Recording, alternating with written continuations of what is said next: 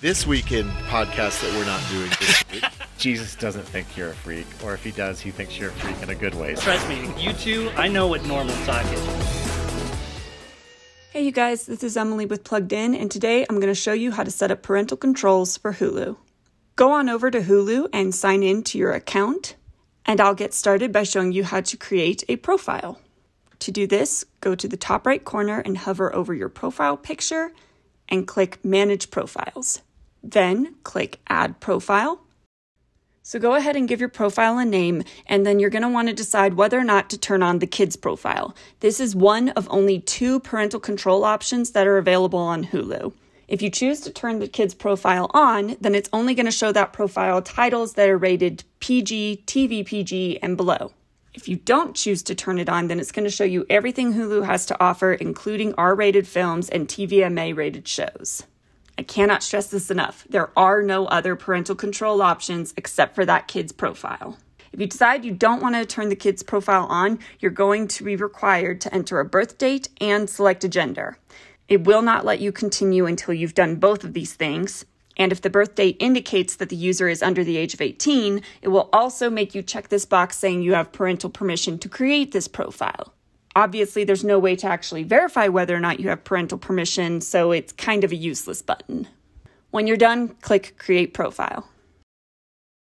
Next, I'm going to show you how to create a PIN for your account. If you created a kid's profile in the previous step and you don't already have a PIN set in place, it might have prompted you to create a PIN. If you did that, great. If not, then what you're going to want to do is go back to the top right corner, hover over your profile picture, and click Manage Profiles again.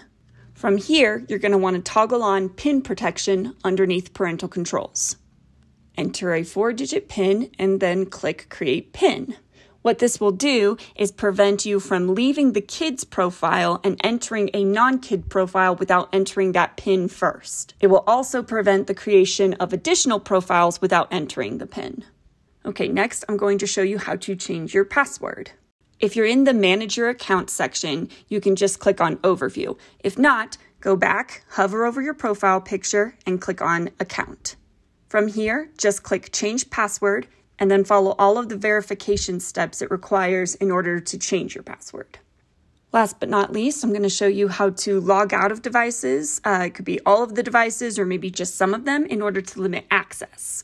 If you're still in that Manage Your Account thing, then you're good to go, but if not, top right corner, click on Account.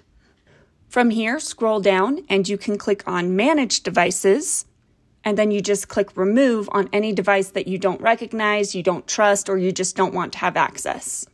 Another option, if you don't feel like figuring out which device is what, you could also click on Log Out of All Devices, and then just click it again to confirm. And that's all I have for today. See you next time.